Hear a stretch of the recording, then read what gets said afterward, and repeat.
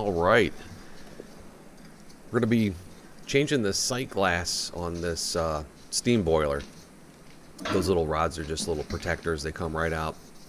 But as you can see, there is a little bit of a leak. These steam boilers have a pressure, and every once in a while you got to service this thing. And this is the first time that I've ever done this. So hopefully some of these tips will be from maybe some people who want to learn how to do this for the first time. The pros will probably tell me something I did wrong. But anyhow, take a look at that gauge on the left-hand side. See how it's not quite at 0? Well, there was some dirty water and a little bit of sludge in here. And I completely drained this system and got that back down to 0.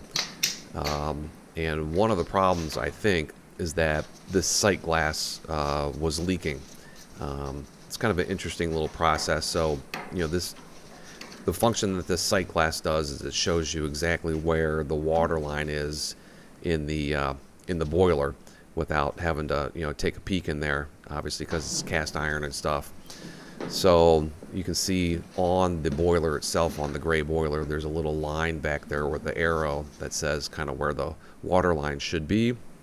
And that's for safety's sake, you know, so you don't overfire the boiler, or if you don't have too much water in there too, because you can run into like overpressured problems and get knock and stuff like that in there, I think. So changing out this sight glass is at first a little I don't know, scary, daunting, whatever, concerning, but in the end it really didn't turn out to be that big of a deal. So what you want to do for sure is you want to close off the water on the bottom. Make sure that the boiler's off, there's no pressure, that kind of thing in there. There's actually is no pressure. That gauge was just kind of stuck a little bit because of some sediment and stuff in there. So this has been, you know, off and cool and sitting for a number of hours before I did any of this. But what you do is, after doing all those precautions, which should be common sense, you tighten that bottom valve for sure. If you can also tighten the top one, but I had some difficulty doing that. My little black hand valve there actually broke. It's just plastic. So fortunately the bottom one was fine. You tighten the bottom one to make sure the water doesn't keep on flowing when you disassemble this sight glass.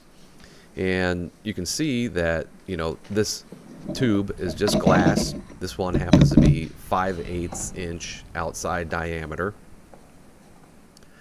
And these are specially made for boilers. So if you do this yourself, make sure you get, you know, sight glasses that are made for steam boilers. Okay, you don't want to go out and just get some, you know, scientific, you know, piece of glass or whatever that's not designed for this. They're designed to take the heat and the pressure.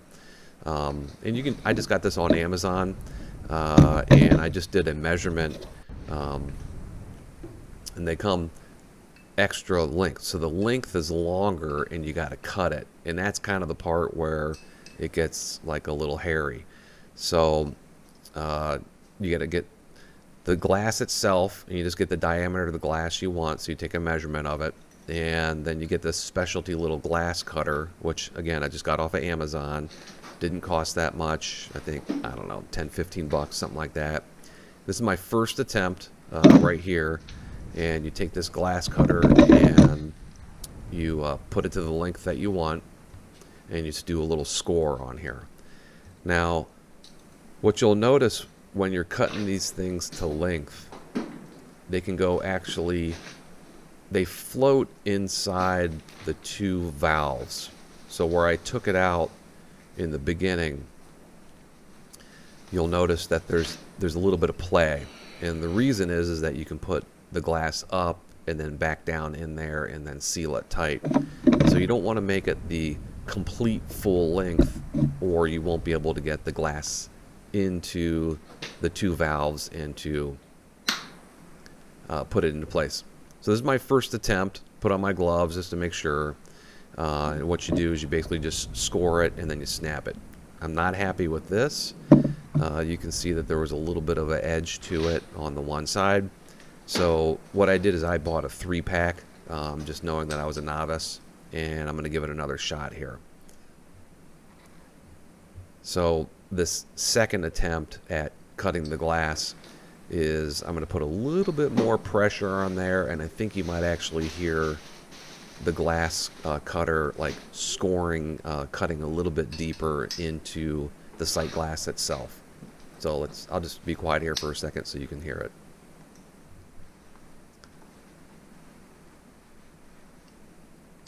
So I'm just kind of eyeballing it again, and using the old sight glass as a reference.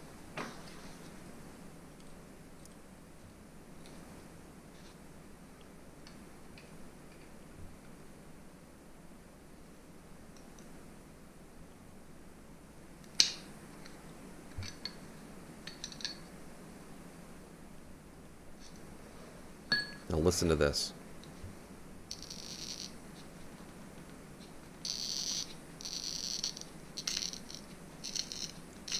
Okay, so you can clearly hear that better than the first time. And just going to get my gloves back on, put your fingers right at that line where you scored it on either side, your thumbs, and just do one quick pressure. Don't do it slow. Here we go. There we go. That's it. It's as simple as that. Just making sure getting the little burrs off of there. This is a much cleaner one. This is the one I'm going with.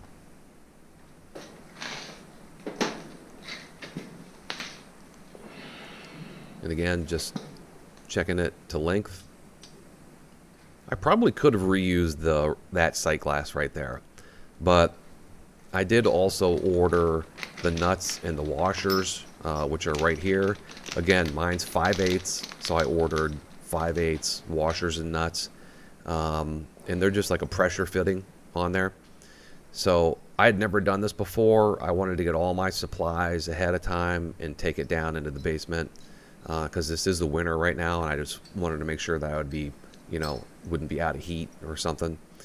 But it's pretty simple. You just, put the washer on the one side, and then the nut with a little metal washer, which is inside, and then when you get it up onto the valves, you just tighten it up. And really, you don't need a lot of pressure when you're tightening this thing. You just want to kind of do it with your fingers. You can at the end, if you want, tighten it a little bit more with a wrench or something, but I didn't need to, and it's been working fine ever since. This was done about 3-4 weeks ago, so and it's been working great ever since. But you want to get the metal or the brass, I believe, metal washers on there, the nuts, and then put on the I think these are just rubber washers on there, and you want to bring them down a little bit more because you got to fit it up and then in the valves, and you'll see when we get closer what I'm talking about. This is a little bit too much here, so I'll have to readjust it when I get over there. Again, first time, so I didn't know, but it actually slides up or down into the valve holes there, and then you got to like realign it. So you see where I'm putting my finger? There's some play in there, but you don't want to put it all the way up and down either, because that's how you turn on and off the system. So you don't want to put the glass all the way down. It could interfere with the turn-off valve. So you just kind of want to get it in there so it's a nice balance of where it needs to go. And you'll see where it needs to go. And you can actually use the old sight glass as a reference as well.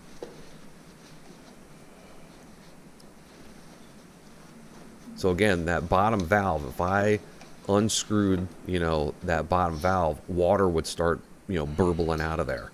But the top one, because the water, it shut off. You see how it goes up?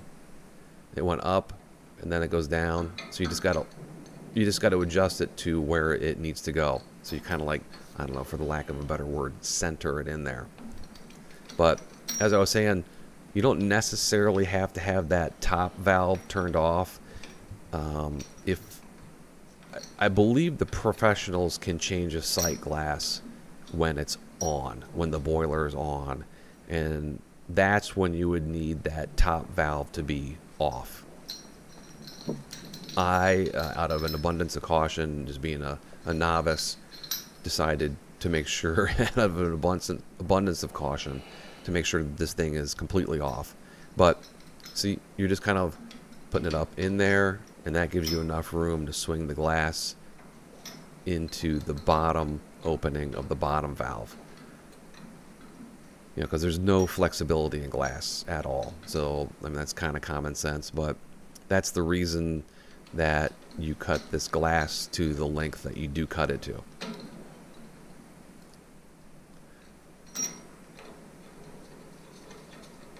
And then literally I'm just hand tightening this thing on the bottom, and then just kind of inching up the rubber washer up to the top there.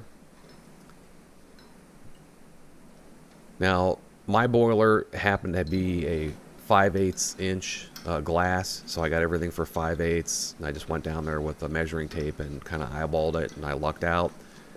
But if it wasn't, I was just going to return everything, and it just had a small leak, which was annoying, but it was still operational. So yours might be like a 1/2 inch diameter or whatever, and your length is going to be, you know, different as well. I mean, maybe you'll have a shorter length or a longer length, whatever, and that's where you would need the cutter to come in. So watch, see, it's as simple as that. Now this thing, after running it for a little while, got really dirty. There must have been some sediment or something somewhere. So I completely flushed all of this water out of there, and that had the side benefit of reducing some knock in the system, and also of making the system heat up faster. So these little pins there, or rods, those are just there for safety's sake, and they just literally just pull out. They're not screwed in or anything. They're just there to protect the glass. But you see how that gauge on the left hand side, it actually started off kind of like at around, I don't know, 2. It didn't go all the way down to 0. I completely flushed the system, and it is operational again. Sometimes in that little pigtail to the left of the gauge, you can get some junk in there and as well. So, you know, make sure that you guys flush your systems every once in a while to, you know, get that junk out of there. Here's a little time lapse of the water level, building up pressure and using it for the first time. And it's as simple as that. Pretty easy. So what I did is I bought 3 sight glasses, just in case I made a mistake, and also I made care to keep the original sight glass as well, so I could reuse it. So hope this helps. Like and subscribe. Hope you guys like the videos. Have a Merry Christmas, Happy New Year, and Happy Holidays to everybody. Take care.